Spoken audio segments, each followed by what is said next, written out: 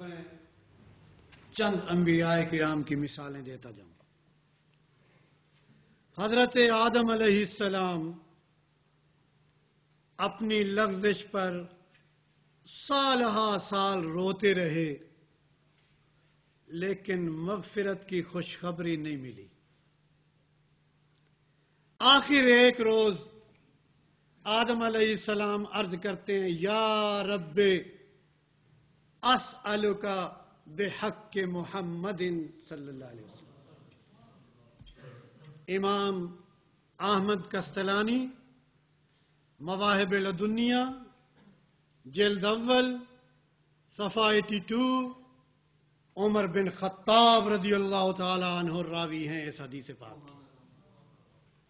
آدم علیہ السلام کہتے ہیں، یا رب اسألک بحق محمد صلی اللہ علیہ وسلم، اے میرے پروردگار، عرصہ بیت گیا ہے روتے ہوئے، معافی مانگتے ہوئے، مغفرت کی خوشخبری نہیں ملی۔ اسألک بحق محمد صلی اللہ علیہ وسلم، میں آج محمد صلی اللہ علیہ وسلم کے واسطے سے دعا کر رہا ہوں، تو مجھے معاف کر دے۔ فقال اللہ تعالی، اللہ تعالی نے فرمایا، یا آدم کیف عرفت محمدا ولم اخلق بعد، اے آدم میں نے ابھی محمد صلی اللہ علیہ وسلم کو پیدا ہی نہیں کیا۔ کیف عرفت، تجھے کیسے پتا چل گیا کہ یہ نام مجھے اتنا محبوب ہے کہ تو اس کا واسطہ دے رہا ہے؟ اب جواب سنیے حضرت آدم علیہ السلام کا۔ آدم علیہ السلام رب تعالیٰ کے سوال کا جواب دے رہے ہیں۔ رب تعالیٰ پوچھ رہے ہیں، تجھے کیسے پتا چلا؟ ابھی تو آدم علیہ السلام پیدا نہیں ہوئے، تو ان کا واسطہ دے رہا ہے؟ نبی کریم صلی اللہ علیہ وسلم اس دنیا میں آ گئے ہیں، ان کی نبوت کا اعلان ہو گیا ہے، ہم اس کے بعد ان کا واسطہ دیتے ہیں تو مشرک ہو جاتے ہیں، مگر آدم علیہ السلام نبی ہیں اور پیدائش سے پہلے واسطہ دے رہے ہیں۔ نبی رب کی بارگاہ میں ڈائریکٹ واسطہ دے رہا ہے۔ رب تعالیٰ پوچھتے ہیں، تمہیں کیسے پتا چلا؟ جواب سنیے، لما خلقتنی بیدک ونفخت فی من روحک، اے اللہ جب تو نے مجھے اپنے ہاتھ سے بنایا، ونفخت فی من روحک، اور تو نے اپنی روح میرے اندر پھونکی، رفعت راسی، میں نے جب میرے جسم میں جان آئی، رفعت راسی، میں نے سر اوپر اٹھایا، فرأیت علی قوائم العرش مکتوبا، میں نے اوپر سر اٹھایا تو میں نے عرش کے ستونوں پر دیکھا، یہ لکھا ہوا تھا۔ وہ کیا لکھا ہوا تھا؟ لا الہ الا اللہ محمد الرسول اللہ۔ آدم علیہ السلام کہتے ہیں، میں نے جان آنے کے بعد، بڑا نوٹیبل اعتراض اور جواب دینے جا رہا ہوں، جان آنے کے بعد سب سے پہلا کام میں نے کیا کیا؟ اوپر نگاہ اٹھائی۔ علامہ آدم الاسماء بڑی بات کی بات ہے، یہ اس سے پہلے کی بات کر رہا ہوں۔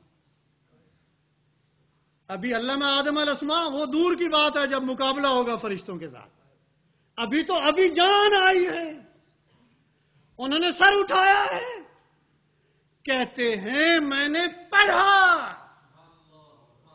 عرش کے ستونوں کے اوپر۔ میرا سوال ہے تم سے، ذرا خدا لگتی کہنا، اس دیوار پہ لکھ لیا جائے لا الہ الا اللہ، اس دیوار پہ لکھ دیا جائے محمد رسول اللہ، جو ان پڑھ ہے، جو پڑھنا نہیں جانتا، کیا وہ فرق کر سکتا ہے کہ لا الہ کدھر ہے اور محمد رسول اللہ کدھر ہے؟ جو ان پڑھ ہے اسے لکیریں نظر آتی ہیں، وہ پڑھ نہیں سکتا۔ میرا سوال ہے ان لوگوں سے علم آدم الاسماء بعد کی بات ہے، پیدا ہوتے ہی آدم علیہ السلام نے اوپر نگاہ اٹھائی ہے، عرش کے ستونوں کے اوپر لا الہ الا اللہ لکھا ہوا پڑھ لیا ہے۔ مجھے بتاؤ وہ کون سی یونیورسٹی میں آدم علیہ السلام نے پڑھنا سیکھا تھا؟ کس نے ان کو پڑھایا تھا کہ یہ لا الہ الا اللہ محمد رسول اللہ لکھا ہوا ہے؟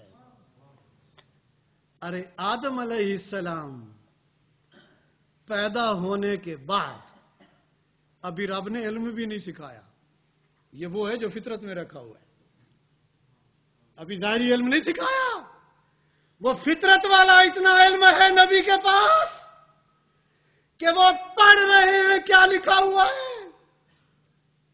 اگر آدم علیہ السلام پیدا ہوتے ہی پہلے دن پہلے لمحہ عرش کے ستونوں پہ لکھا ہوا پڑھ سکتے ہیں تو جو آدم کا بھی امام ہے وہ 40 سال کے بعد بھی نہیں پڑھ سکتا۔ حضرت موسیٰ علیہ السلام ان کو تورات ملتی ہے، اور پتہ ہے تورات زبانی نہیں آئی تھی، یہ تختیوں میں لکھی ہوئی آئی تھی۔ تورات نازل ہوتی ہے، آدم علیہ السلام کو حضرت موسیٰ علیہ السلام کو دی جاتی ہے۔ کیا مجھے کوئی علامہ کہیں دکھانے کی یہ جرت کر سکے گا کہ موسیٰ علیہ السلام نے کہا ہو یا اللہ تو لکھی ہوئی کتاب دے رہا ہے ما انا بقارئ، میں تو پڑھ ہی نہیں سکتا ہوں؟ کیا کوئی یہ جرت کر سکے گا؟ چلو موسیٰ علیہ السلام کو نبوت تو بڑی جوانی میں ملی، آئیے عیسیٰ علیہ السلام کی طرف جاتے ہیں۔ سورہ مریم آیت نمبر 30، ماں کی گود میں عیسیٰ علیہ السلام، یہودی آ کر اعتراض کرتے ہیں یہ کہاں سے لیا ہے؟ تفصیل میں نہیں جاتا، فرماتی ہے اسی بچے سے پوچھو یہ کہاں سے آیا ہے۔ یہودی کہتے ہیں العیاذ باللہ، پہلے تو غلط کام کر کے آئیے، بغیر شادی کے بچہ لے آئیے، پھر ہمیں بے وقوف بنا رہی، بھلا یہ بچہ بات کر سکتا ہے؟ ماں کی گود میں چند دن کا بچہ یہ کیسے بات کر سکتا ہے؟ تو ہمیں بے وقوف بنا رہی ہے۔ مریم علیہ السلام کہتی ہیں یہ بچہ عام بچوں کی طرح نہیں ہے، اس لیے تمہیں اس سے پوچھنا ہوگا۔ جب یہودی متوجہ ہوئے، سورہ مریم آیت نمبر 30، ماں کی گود میں عیسیٰ علیہ السلام کہتے ہیں قال انی عبد اللہ۔ لوگوں سن لو، انی یقیناً میں عبد اللہ ہے، اللہ کا بندہ ہوں۔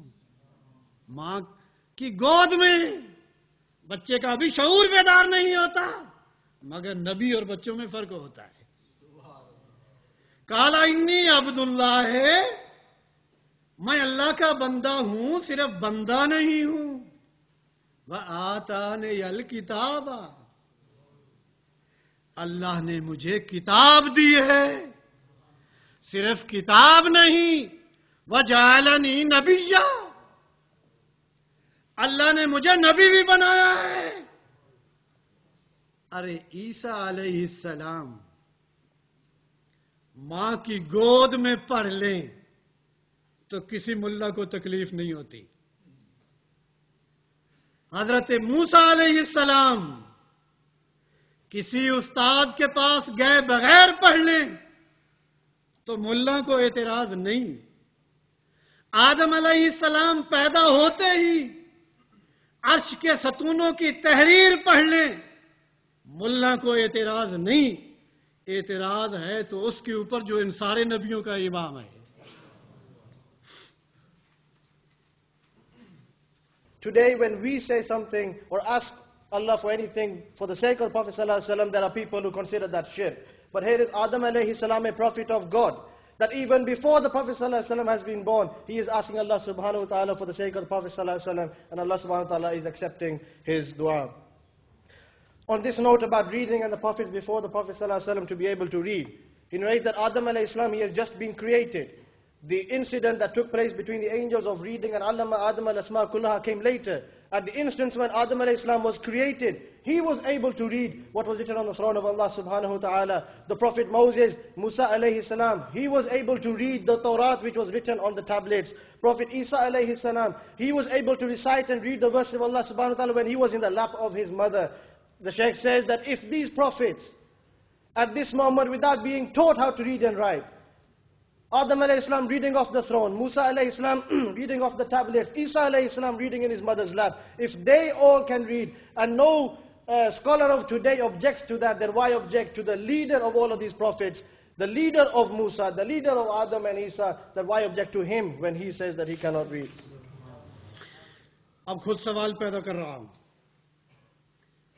جب اللہ تعالی نے قرآن مجید میں نبی پاک صلی اللہ علیہ وسلم کے لیے امی کا لفظ استعمال کیا ہے، اور امی کا ایک معنی ان پڑھ ہے جو پڑھ نہیں سکتا،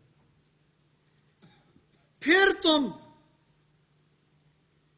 اس معنی کے خلاف اصرار کیوں کرتے ہو؟ جب قرآن میں امی ہے اور امی کا ایک معنی ان پڑھ ہے تو پھر وہ کیسے پڑھ سکتے ہیں؟ میں کہتا ہوں ہم قرآن کو 100% مانتے ہیں اور صحیح مانتے ہیں. ہم نبی کریم صلی اللہ علیہ وسلم کو امی مانتے ہیں اور 100% مانتے ہیں. وہ اعلان نبوت سے پہلے بھی امی تھے، وہ اپنی زندگی میں بھی امی تھے، وہ آج بھی امی ہیں. ہم مانتے ہیں، ہمیں امی کہنے سے کوئی انکار نہیں ہے،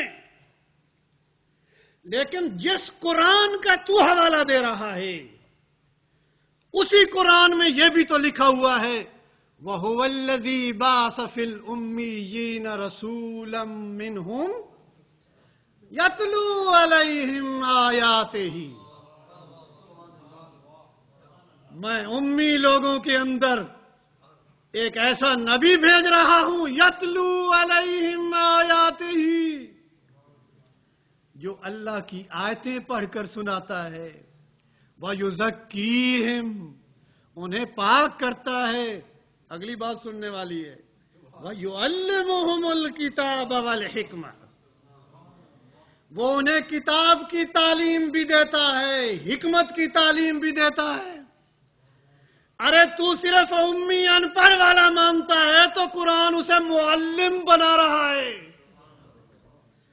قرآن اسے مبلغ بنا رہا ہے. تو مبلغ کو کیوں نہیں مانتا ہے؟ آئیے میں ایک اس دور کے بڑے مبلغ کی مثال دینے جا رہا ہوں، بات بالکل واضح ہو جائے گی. آج جو مسجد حرم میں جمعے کا خطبہ دیتا ہے،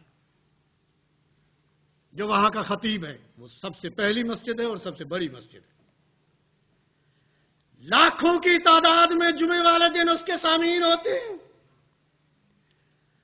مسجد حرم کا خطیب تبلیغ کرتا ہے، خطبہ دیتا ہے، تعلیم دیتا ہے. لاکھوں انسانوں کا خطیب.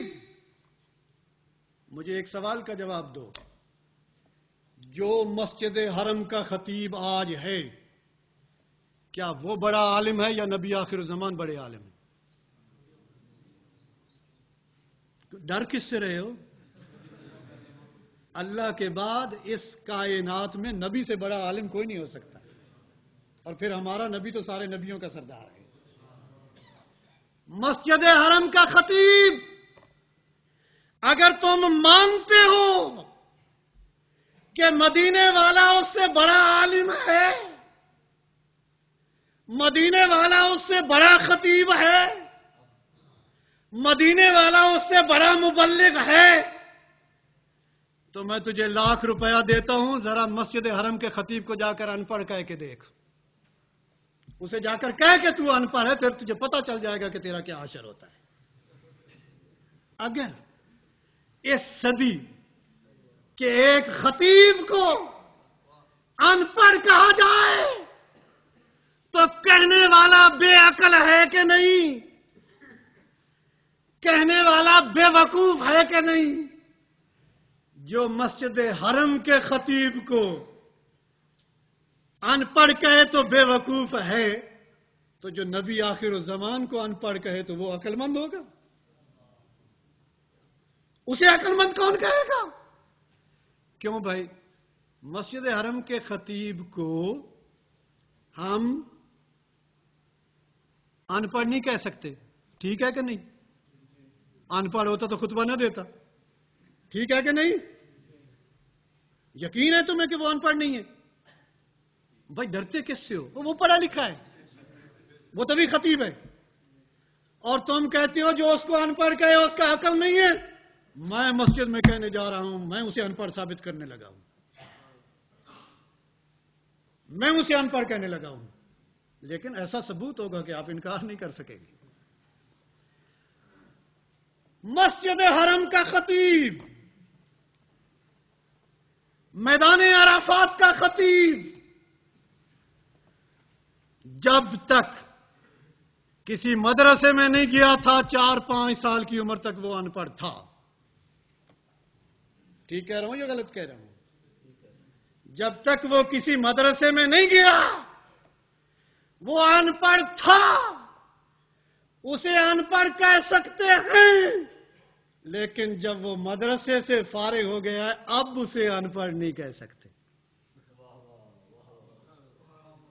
اگر مدینے والے کو ان پڑھ کہنا ہی ہے اعلان نبوت سے پہلے کہہ لے تو شاید میں اس کے لیے گنجائش نکال سکوں، میرا عقیدہ پھر بھی نہیں ہے۔ اگر کوئی کہے کہ اعلان نبوت سے پہلے وہ ان پڑھ تھے تو اس کے لیے اختلافی گنجائش نکل سکتی ہے، لیکن اعلان نبوت کے بعد جب رب نے نبوت کا علم دے دیا ہے اب کوئی ان پڑھ کہے گا تو کہنے والا مشرک ہو جائے گا۔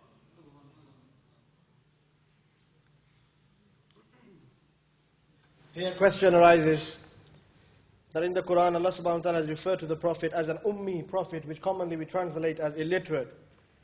And why is that so? And the Shaykh says that in the same Quran, in Surah 62 verse 2, Allah subhanahu wa ta'ala says that He it is who raised among the ummiyin, the illiterate people, a prophet from among themselves, who recites to them His verses, who purifies their hearts and teaches them the book and wisdom.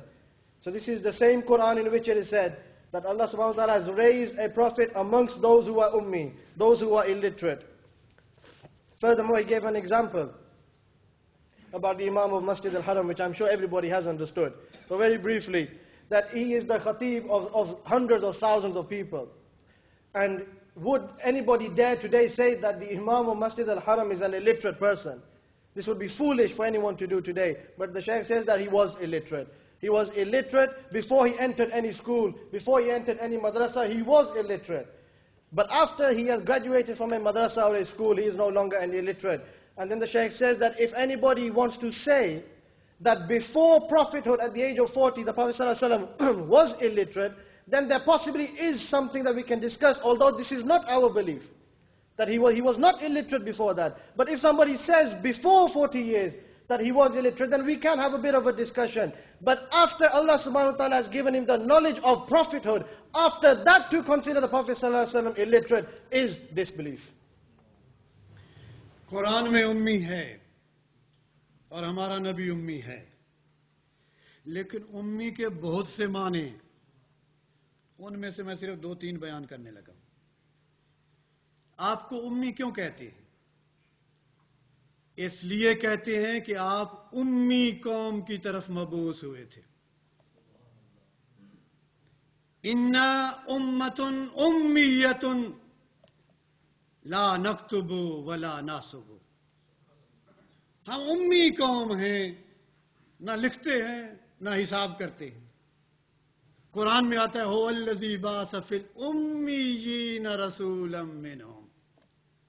تو امی کا ایک معنی یہ ہے کہ ہمارے نبی کریم صلی اللہ علیہ وسلم ابتدائی طور پر جس امت کی طرف مبعوث ہوئے تھے وہ ان پڑھ تھے، لیکن اس کا مطلب یہ نہیں ہے کہ وہ سارے ان پڑھ تھے.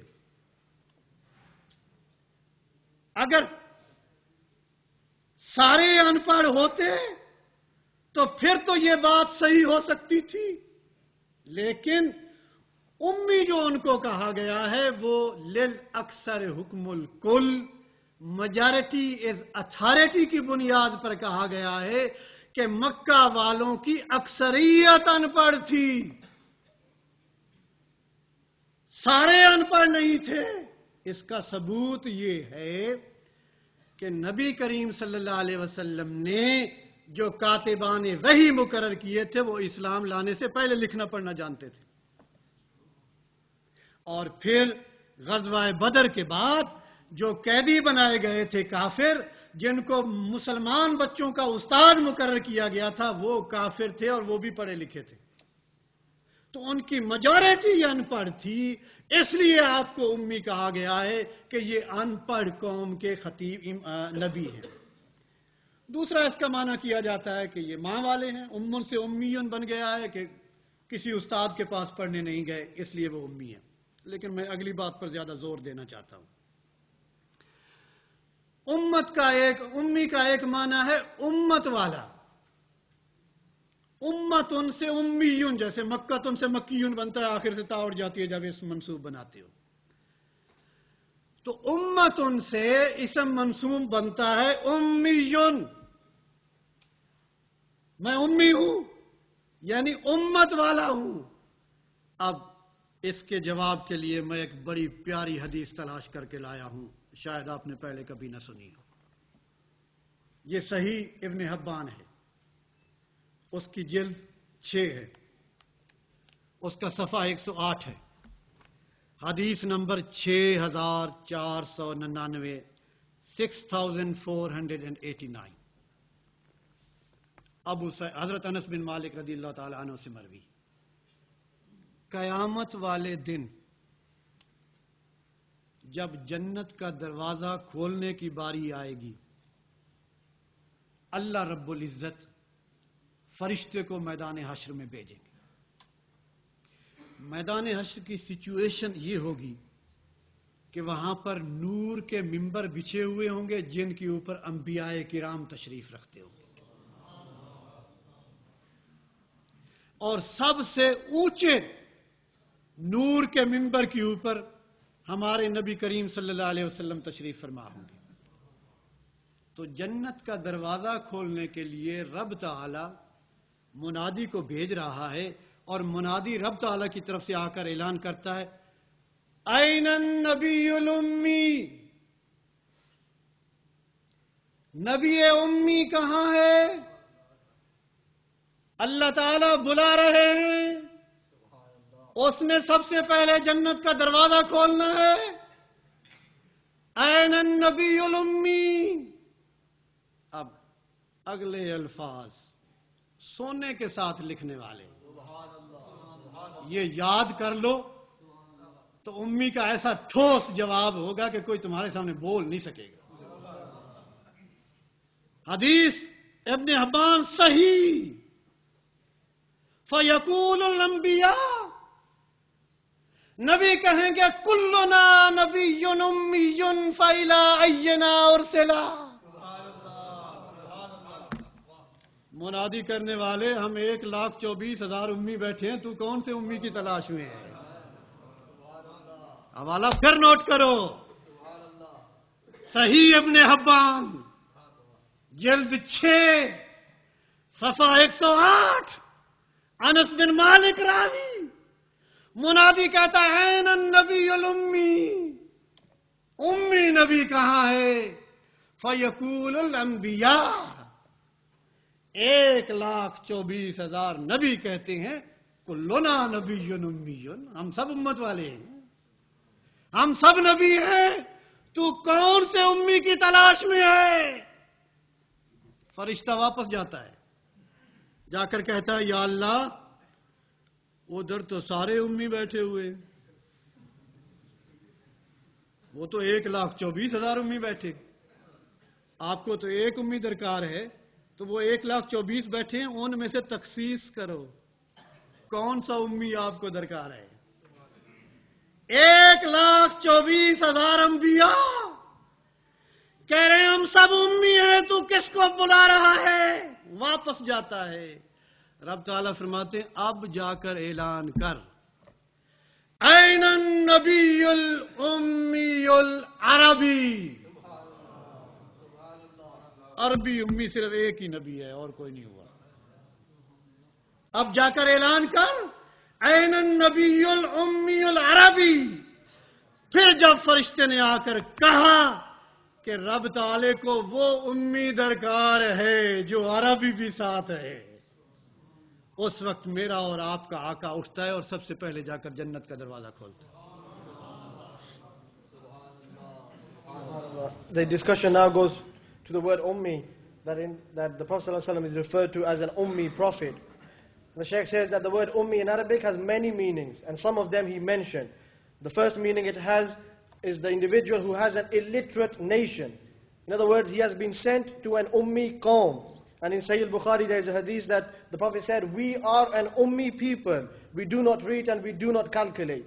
So in this respect, by calling the Prophet ﷺ ummi, we are referring to the meaning that he has been sent to an illiterate community. The second meaning of ummi is the motherly one, the one who is of the mother. In other words, that he has not been taught by any teacher, he has not been taught by anybody else. He is just as he was born from his mother.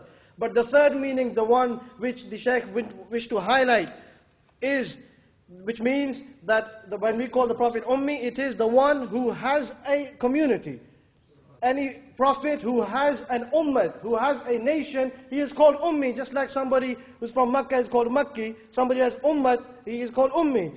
And then he quoted a hadith which is crucial in today's lecture, that everybody, the Shaykh mentioned, you need to know this, have it preserved in your mind. Next time somebody says that ummi means illiterate, and so the Prophet could not read or write, you need to quote this hadith. It is mentioned in Sahih Ibn Hibban that the Shaykh lifted up, narrated by Anas bin Malik. In the edition he has, it's volume 6, page 108, narrated by Anas bin Malik, who says that on the day of judgment, a caller, an angel will come, and in order to open the door of paradise, he will announce that Aina Nabiyyul Ummi, where is the Ummi Prophet? Because Allah subhanahu wa ta'ala is calling him so that the door of paradise could open. And as the angel says this, all 124,000 prophets respond by saying, all of us are Ummi prophets. Which one are you talking about? The angel goes back to Allah subhanahu wa ta'ala and says, which Ummi prophet are you talking about? They are all Ummis. And then Allah subhanahu wa ta'ala sends the angel back, who says the second time that Aina Nabiyyul Ummiyul Arabi, where is the Arab Ummi prophet? The Arab Ummi prophet is none other than our beloved Prophet sallallahu alaihi wasallam. Our beloved Prophet would go and he will first of all open the door to paradise. جب امی کے اور بہت سے معنی ہیں تو ہمیں وہ معنی استعمال نہیں کرنا چاہیے جس سے توہین کا پہلو نکلتا ہو۔ اگر تم اپنے امام کو ان پڑھ نہیں کہہ سکتے تو نبی کو کہتے ہوئے عقل کو استعمال کرو۔ نبی کریم صلی اللہ علیہ وسلم نے فرمایا ما انا بقارئ، میں پڑھنے والا نہیں ہوں۔ یہ قارئ اسم فاعل ہے، دا ایکٹیو پریزنٹ پارٹیسپل اس کو انگلش میں کہتے ہیں۔ اسم فاعل کی نفی عام طور پر استعداد کی نفی نہیں ہوتی ہے، اور اس کو میں سینکڑوں مثالوں سے ثابت کر سکتا ہوں قرآن مجید سے، 2-3 دوں گا۔ جب اسم فاعل کی نفی کی جائے تو اس سے صلاحیت کی نفی، استعداد کی نفی مراد نہیں ہوتی۔ مثال دیتا ہوں، وَلَا أَنَا عَابِدٌ مَا عَبَدتُّمْ، چوتھی آیت سورہ قل یا ایھا الکافرون کی. میں اس کی عبادت کرنے والا نہیں ہوں جس کی تم عبادت کرتے ہو. اب اس کے 3 معنی ہو سکتے ہیں. نمبر 1، میں اس کی عبادت کرنے والا نہیں ہوں جس کی تم کرتے ہو. میں اس کی عبادت نہیں کرتا جس کی تم کرتے ہو. میں اس کی عبادت نہیں کروں گا جس کی تم کرتے ہو. یہ تینوں معنی مفسرین نے لکھے ہیں. کسی مفسر نے یہاں یہ ترجمہ نہیں کیا کہ میں عبادت کر ہی نہیں سکتا. میرے اندر عبادت کی طاقت ہی نہیں ہے. اگر طاقت ہی نہیں ہو تو ثواب ہی نہیں ہے. ایک اندھا آدمی کہے کہ میں نے غیر محرم کو کبھی نہیں دیکھا تو اس کو کیا ثواب ہوگا؟ اس میں تو دیکھنے کی صلاحیت نہیں ہے. تو جس میں طاقت ہی نہیں ہے اسے کیا ثواب ہوگا؟ تو اس کے یہ 3 معنی ہیں. چوتھا معنی نہ سکنے والا یہاں نہیں ہو سکتا. اور یہ جب اس میں فاعل کی نفی ہوتی ہے، استعداد کی نفی نہیں ہوتی، کوئی اور ریزن ہوتا ہے جس کی وجہ سے انکار کیا جا رہا ہوتا ہے. کوئی اور وجہ ہوتی ہے جس کی وجہ سے انکار ہو رہا ہوتا ہے. وَلَا أَنَا عَابِدٌ مَّا عَبَدتُّم میں وجہ کیا ہے؟ وجہ یہ ہے یہ بت عبادت کے قابل نہیں ہے. یہ نہیں کہ میں عبادت کر نہیں سکتا ہوں، میں عبادت تو کر سکتا ہوں لیکن یہ عبادت کے قابل نہیں ہے. اس کی سینکڑوں آیات قرآن میں موجود ہیں. میں صرف 3 پڑھنے جا رہا ہوں. سورہ ہود. قالوا یا ہود ما جئتنا ببینہ وما نحن بتارکی آلہتنا عن قولک وما نحن لک بمؤمنین. قوم کہتی ہے اے ہود علیہ السلام تو کوئی روشن دلیل لے کر نہیں آیا. وما نحن بتارکی آلہتنا عن قولک، صرف تیرے کہنے پر ہم اپنے بتوں کو معبودوں کو چھوڑنے والے نہیں ہیں. اور پھر ہم تیرے اوپر ایمان لانے والے نہیں ہیں. مومن بھی اس میں فاعل ہے، تارک بھی اس میں فاعل ہے. اس کی نفی ہو رہی ہے. اس کا مطلب یہ قطعاً نہیں ہے کہ وہ بتوں کو چھوڑ سکتے ہی نہیں تھے، وہ ہود پر ایمان لا ہی نہیں سکتے تھے. نہیں، ایمان لا سکتے تھے، معبودوں کو چھوڑ سکتے تھے. وجہ یہ تھی کہ وہ باپ دادا کو نہیں چھوڑنا چاہتے تھے.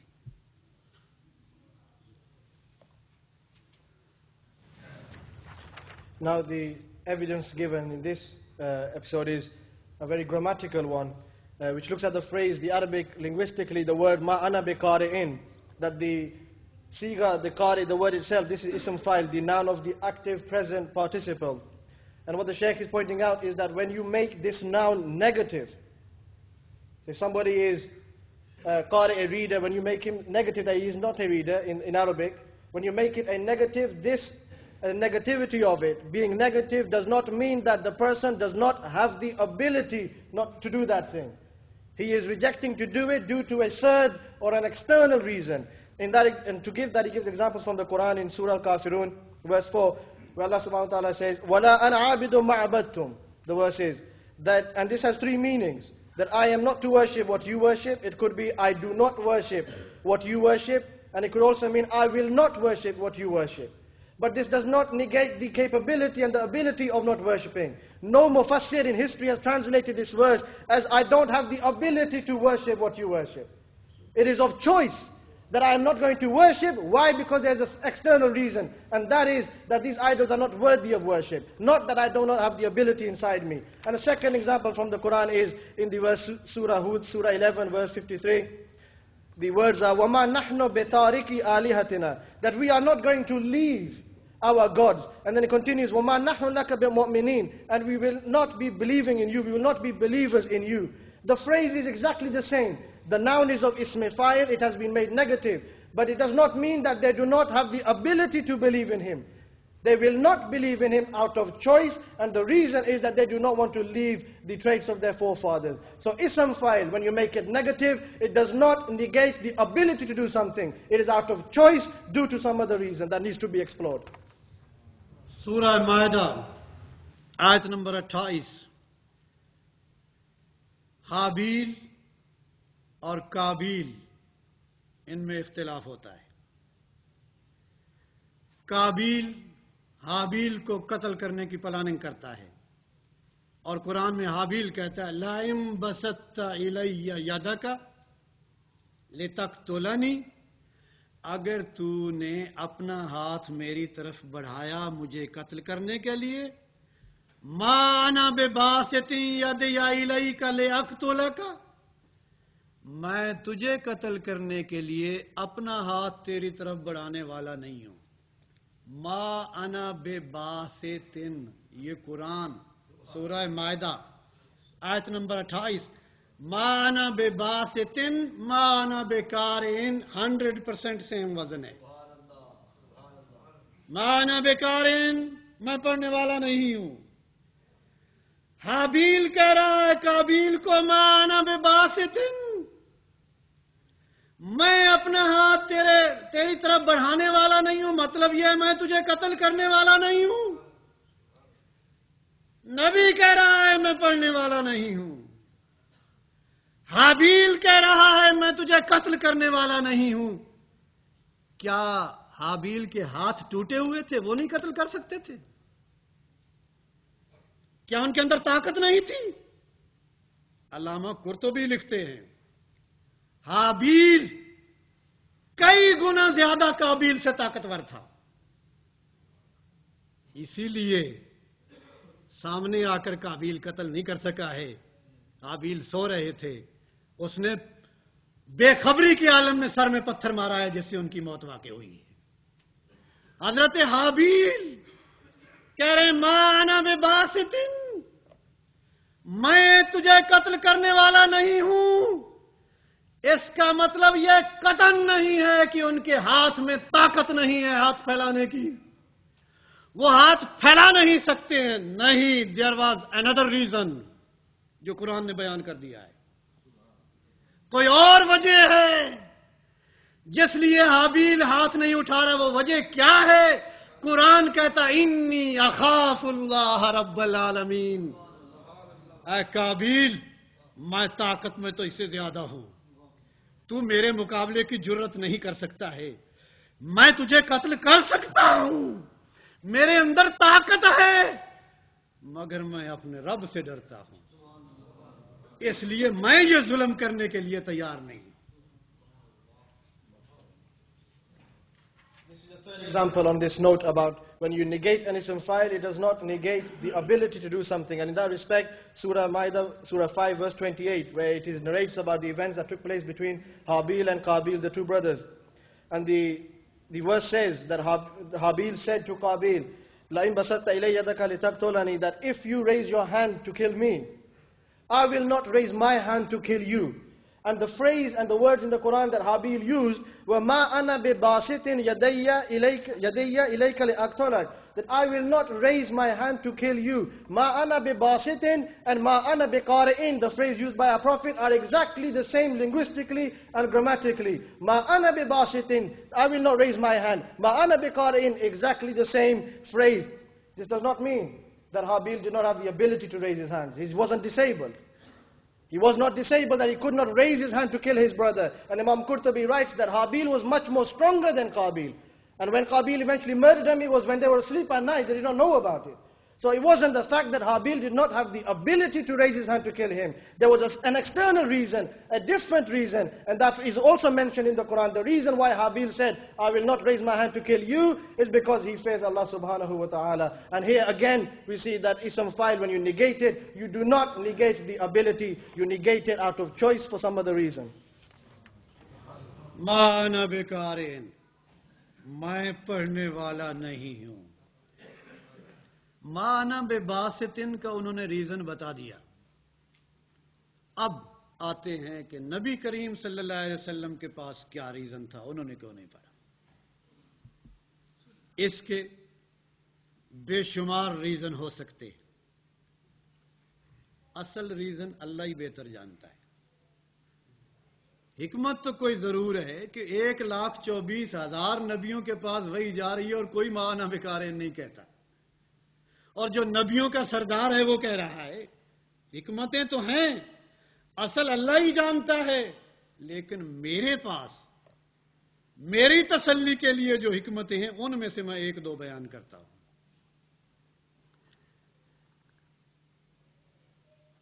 علامہ فخر الدین رازی لکھتے ہیں، اس آیت سے معلوم ہوتا ہے اقرأ بسم ربک الذی کہ ہر سورت سے پہلے بسم اللہ یعنی اللہ کا نام لینا واجب ہے۔ اب میرے ذہن میں اس کی توجیہ یہ آتی ہے کہ جبریل امین نے 3 بار کہا اقرأ، ریڈ، پڑھو، مگر ساتھ اللہ کا نام نہیں لیا۔ چوتھی بار جا کر لیا ہے تو آپ نے پڑھا بھی ہے۔ 3 بار اقرأ کہا۔ میرے ذہن میں توجیہ یہ آتی ہے آپ زبان حال سے جبریل کو بتا رہے ہیں، جبریل میں ساری زندگی دنیا کو تبلیغ کروں گا کہ اللہ کے نام کے بغیر کوئی کام نہ کرو، تو میں خود کیسے کر سکتا ہوں اللہ کے نام کے بغیر؟ اسی لیے ہمارے نبی پاک صلی اللہ علیہ وسلم نے جب تک اس نے اللہ کا نام نہیں لیا ہے مدینے والے نے نہیں پڑھا ہے۔ ایک حکمت۔ دوسری حکمت، نبی کریم صلی اللہ علیہ وسلم جانتے تھے یہ ملک الوحی ہے، یہ فرشتہ ہے اور رب کی طرف سے آیا۔ وہ میرا موضوع نہیں ہے، مختصراً میں کہتا جاؤں، میں وہ حوالے بھی لایا ہوں۔ جس طرح اللہ تعالی جبریل کے اندر یہ مادہ پیدا کرتا ہے، یہ خاصہ پیدا کرتا ہے کہ جب وہ میری بات سنتا ہے تو جبریل کو یقین ہو جاتا ہے یہ کسی جن کی آواز نہیں ہے، یہ خدا کی آواز ہے۔ جبریل نے خدا کو نہیں دیکھا ہوا، لیکن اہل علم لکھتے ہیں کہ اللہ تعالی نے جبریل کے اندر یہ خاصہ پیدا کر رکھا ہے کہ جب اللہ کی آواز آتی ہے تو اسے پتہ ہوتا ہے یہ اللہ ہی کی طرف سے ہے، کسی جن اور شیطان کی نہیں ہے۔ اسی طرح اہل علم لکھتے ہیں کہ ہر نبی کے اندر اللہ تعالیٰ ایسا خاصہ پیدا کر دیتا ہے کہ جب فرشتہ وحی آتا ہے تو اسے یقین ہوتا ہے یہ جن نہیں ہے، یہ خدا کا فرشتہ ہے۔ نبی کریم صلی اللہ علیہ وسلم جانتے ہیں کہ یہ ملک الوحی ہے، یہ جبریل امین ہے، یہ رب کا پیغام لے کر آیا ہے، لیکن کہہ رہا ہے اقرا، ریڈ، اللہ کا نام نہیں لے رہا۔ اس لیے نہیں پڑھا کہ اس وقت وہاں اللہ کی پرستش کرنے والے کوئی نہیں تھے، وہاں بتوں کی پرستش ہوتی تھی، وہاں بتوں کو خدا سمجھا جاتا تھا۔ آپ اس لیے سبق دینا چاہتے تھے، دنیا والوں میرے سامنے جبریل کھڑا تھا، رب کی طرف سے آیا تھا، ملک الوحی تھا، رازدار خدا تھا۔ جب تک اس نے رب کا پورا تعارف نہیں کرایا اس وقت تک میں نے نہیں پڑھا۔ جب تک اس نے میرے رب کی کیونکہ اس وقت اور بھی رب مانے جاتے تھے، تو جب اس نے میرے رب کا تعارف کرایا، اقرا بسم ربک الذی خلق، جب تعارف کرایا تو میں نے پڑھا۔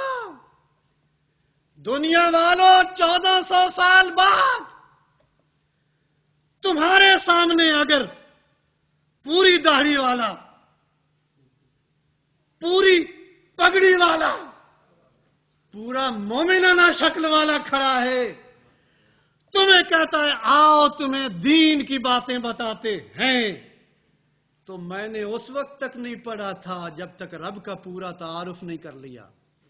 اس لیے تم بھی اس کے پیچھے اس وقت تک نہیں چلنا جب تک میرا پورا تعارف نہیں پوچھ لینا۔ اس زمانے میں اور ربوں کو مانا جاتا تھا، اس لیے رب کا تعارف پوچھا. اس زمانے میں کئی نبیوں کو مانا جاتا ہے، اس لیے پہلے نبی کا تعارف پوچھا جاتا ہے. وگرنہ مرزائی بھی آ کر تمہارے دروازے پہ دستک دے سکتا ہے، وہ تمہیں کہہ سکتا ہے کہ آؤ تمہیں دین کی باتیں بتاتے ہیں، پہلے پوچھ لو کہ میرے بارے میں اس کا عقیدہ کیا ہے. Towards the end, a question arises, then why, after all of this discussion, then why did the Prophet ﷺ say, Ma ana biqari'in, and refuse to read? And then the Shaykh says that Allah subhanahu wa ta'ala knows best what is the wisdom behind this. But in his mind there are a few wisdom that he has come up with as to the reasons to give himself satisfaction, that why the Prophet ﷺ gave this response to Jibreel. And the first is, that if you look at it, the first 3 times Jibreel merely said Iqra. He did not say anything else, he's just said Iqra.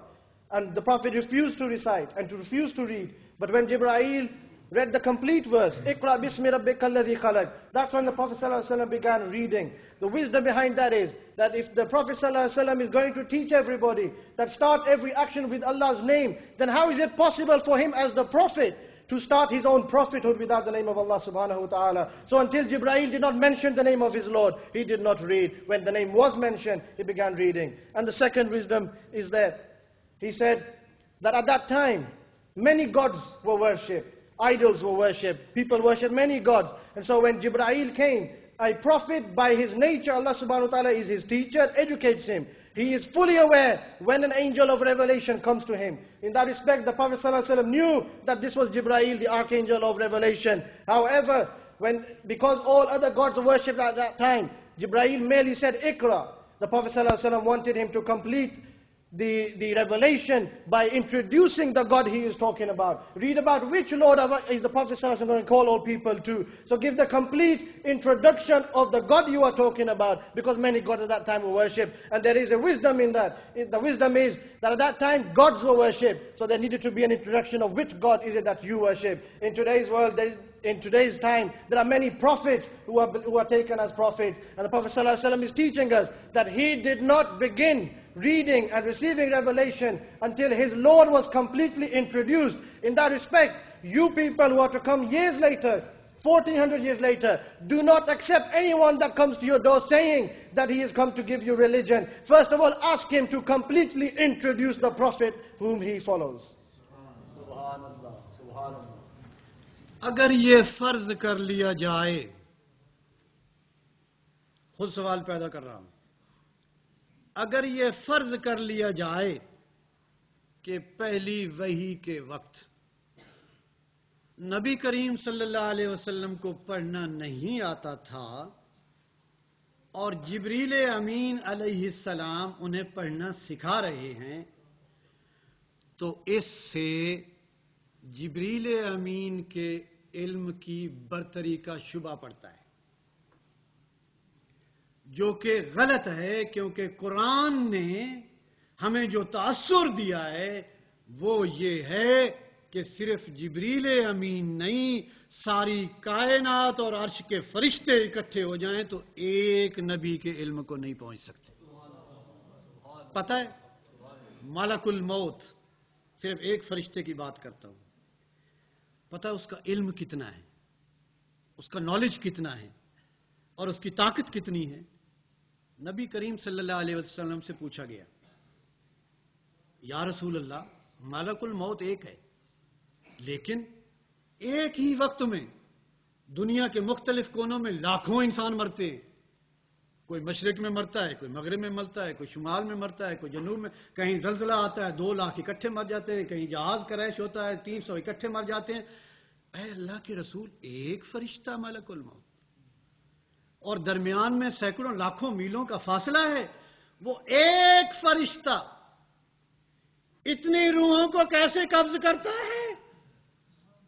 ہمارے پیارے نبی صلی اللہ علیہ وسلم نے فرمایا، اللہ تعالی نے ساری دنیا کو سکویز کر کے اس کے سامنے ایسے رکھ دیا ہے جیسے انسان کے سامنے کھانے کی ٹرے پڑی ہوتی.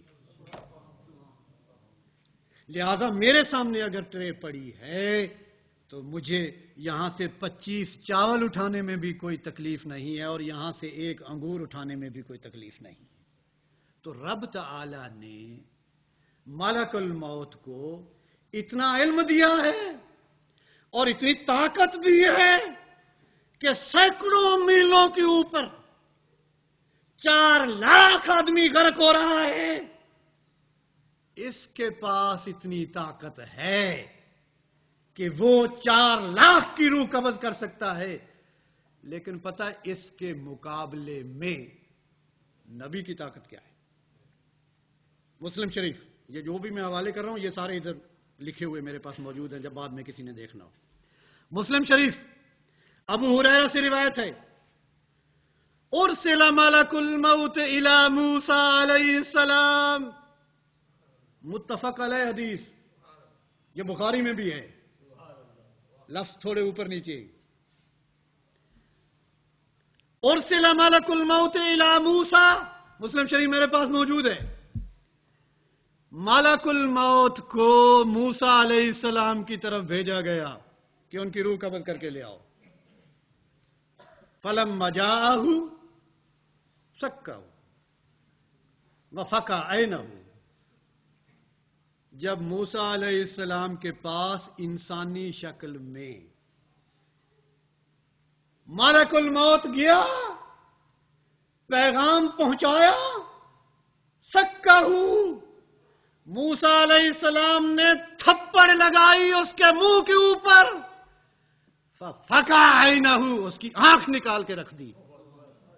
متفق علیہ حدیث، مسلم میں بھی بخاری میں بھی. موسیٰ علیہ السلام نے آنکھ نکال کے باہر رکھ دی، لیکن ادھر ملک الموت کی طاقت کا اندازہ کرو کہ وہ یہاں بیٹھے ہوئے لاکھوں میلوں پہ کروڑوں انسانوں کی روحیں قبض کرنے کی اللہ نے اسے طاقت دی ہے، لیکن نبی کی طاقت کے مقابلے میں اس کی طاقت کچھ نہیں کر سکتی. نبی کی طاقت اس سے زیادہ ہے. انہوں نے آنکھ نکال کے رکھ دی ہے نبی نے. اسی طرح شیطان کو پتہ ہے اللہ نے کتنا علم دیا ہے. اللہ نے ہماری آزمائش کے لیے اسے اتنا علم دیا ہے کہ ہم اندازہ نہیں کر سکتے. حضرت ابراہیم علیہ السلام خواب دیکھتے اور بیٹے کو لے کر مینا میں ذبح کرنے کے لیے جا رہے ہیں، جہاں یہ حاجی اب کچھ جا رہے ہیں، کچھ پہنچے ہوئے، وہاں جا کر یہ سنت ادا کریں. خواب آئی نبی کو، اپنی بیوی کو نہیں بتائی خواب، اپنے بیٹے کو نہیں بتائی خواب، نبی کو خواب آئی ہے، بیوی کو بھی نہیں بتایا، بیٹے کو بھی نہیں بتایا، مگر اللہ نے شیطان کو اتنا علم دیا ہے کہ وہ نبی کے خواب کو بھی جانتا ہے. ویسے عقل والی بات ہے، شیطان نبی کا خواب بھی جانتا ہو اور نبی دیوار کے پیچھے نہ جانتا ہو. استغفر اللہ. شیطان کے پاس اتنا علم ہے کہ وہ نبی کے دل کی بات جانتا ہے، خواب کو سمجھتا ہے. جبریل امین ملک الوحی ہے. الف لام میم، یہ 3 حروف مقطعات لے کر حاضر ہوتا ہے. آ کر کہتا ہے الف، مدینے والا فرماتا ہے علم تو جبریل میں نے جان لیا ہے. لام، تیقن تو مجھے یقین ہو گیا ہے. میم، ذالک فضل اللہ علیہ، تفسیر روح البیان میں لکھا ہوا ہے. جبریل امین یہ 3 حروف لے کر آتے ہیں، الف کہتے ہیں، لام کہتے ہیں، میم کہتے ہیں. حضور میسج ریسیو کر رہے ہیں. جبریل امین حیران ہو کر پوچھتے ہیں اے اللہ کے رسول، یہ لے کر تو میں آیا ہوں، یہ تو انڈیویجول حرف ہیں الفابیٹ کے، ان کا تو کوئی معنی نہیں بنتا ہے. الف علیحدہ ہے، لام علیحدہ ہے، میم علیحدہ ہے، ان کو اکٹھا کیا جائے تو کوئی لفظ بنتا ہے، پھر معنی ہوتا ہے. یہ تو کٹے ہوئے حرف ہیں، ان کا تو کوئی معنی نہیں ہے. لیکن آپ تو ایسے وصول کر رہے تھے کہ آپ کو تو کوئی میسج مل رہا تھا، لے کر میں آیا ہوں، مجھے پتہ نہیں. ملک الوحی جبرائیل لے کر آیا ہے، کہہ رہا ہے الف لام میم، مجھے ان کا معنی نہیں آتا، حضور آپ کیا ریسیو کر رہے ہیں؟ مدینے والے نے فرمایا جبریل تو ملک الوحی صحیح، تو رازدار خدا صحیح، مگر یہ میرے اور رب کے درمیان راز کی وہ باتیں ہیں جن کا تو لانے والے کو بھی علم نہیں ہے۔ شیطان کا علم آپ نے دیکھا، ملک الموت کا علم آپ نے دیکھا، یہ سارے فرشتے رب تعالیٰ نے اکٹھے کر لیے اور ان کے مقابلے میں ایک آدم علیہ السلام کو کھڑا کر دیا۔ وہ نور کے بنے ہوئے فرشتے، مقابلہ علم میں ہو رہا ہے، وہ نور کے بنے ہوئے فرشتے جن میں ملک الوحی ہے، جن میں شیطان بھی ہے، جن میں جبریل بھی ہے، اور رب تعالیٰ کیا پوچھتے ہیں؟ انبئونی باسماء ہؤلاء ان کنتم صادقین۔ اے فرشتو، اگر تمہیں اپنے علم پہ ناز ہے، انبئونی باسماء ہؤلاء، ان چیزوں کے نام بتاؤ۔ قالوا سبحانک لا علم لنا الا ما علمتنا، ہمیں ان چیزوں کا علم نہیں ہے۔ قرآن ہمیں یہ درس دے رہا ہے کہ ساری کائنات کے فرشتوں کا علم اکٹھا کر لیا جائے تو وہ ایک نبی کے علم کو نہیں پہنچ سکتے۔ تو جب سارے فرشتوں کا علم انکلوڈ شیطان، بشمول شیطان، آدم علیہ السلام کے علم کو نہیں پہنچ سکتے، تو جو آدم کا بھی امام ہے اس کے علم کا کیا عالم ہوگا؟ Let us assume for a moment that the Prophet ﷺ could not read.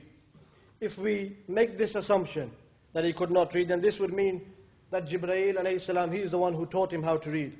And therefore Jibreel has more knowledge than the Prophet ﷺ. However, as has just been clarified, that all of the angels put together cannot match or compete with the knowledge of a single prophet of Allah subhanahu wa ta'ala. Look at the knowledge that Allah subhanahu wa ta'ala has granted these angels. If we take the angel of death, for example, that who takes death, sometimes an earthquake occurs in one part of the world and hundreds of thousands of people lose their lives. Sometimes an individual at home on his own, he loses his life. There is only one angel of death who takes the souls. And how much knowledge and power has Allah subhanahu wa ta'ala given him has been explained in a hadith in which it says that the entire world, all creation has been compressed and placed before the angel of death, just like food is placed on a tray for us.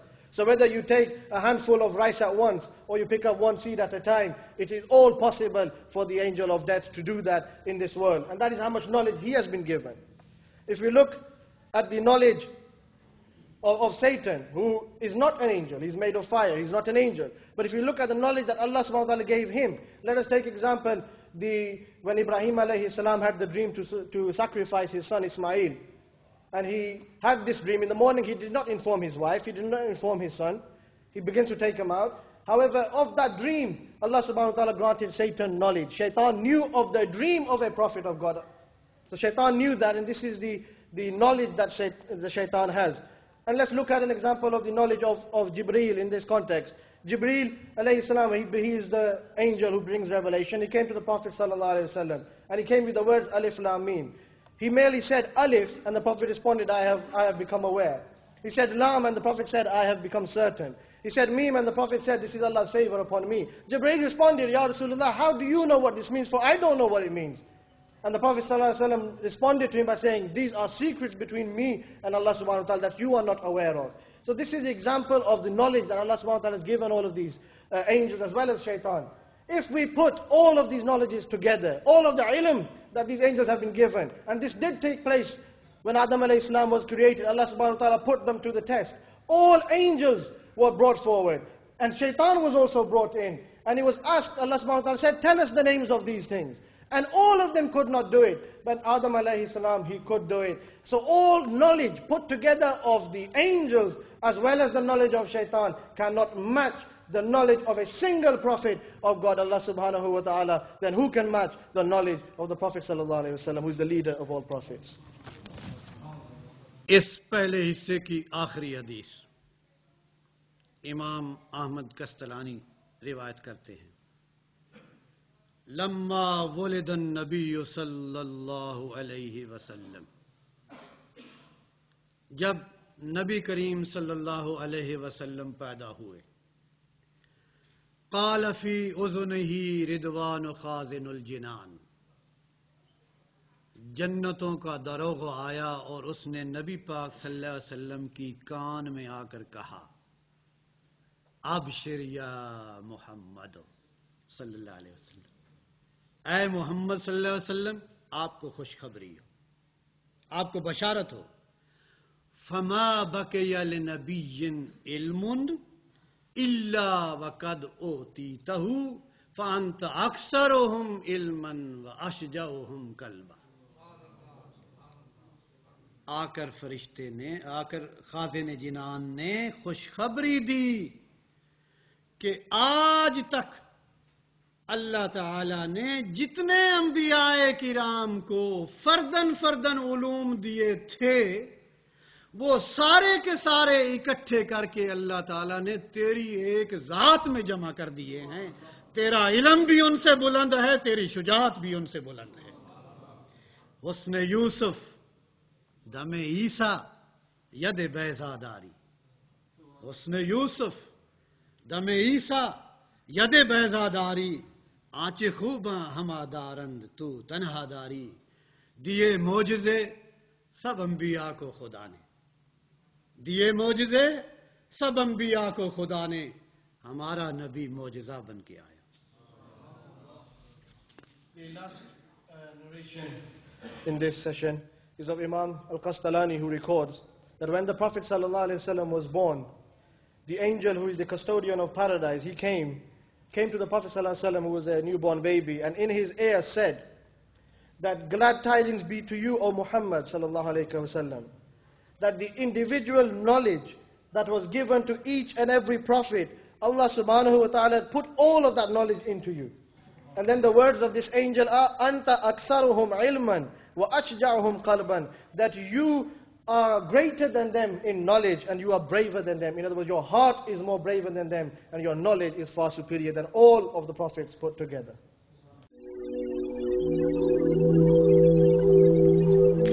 Ya Habibi, Ya Allah.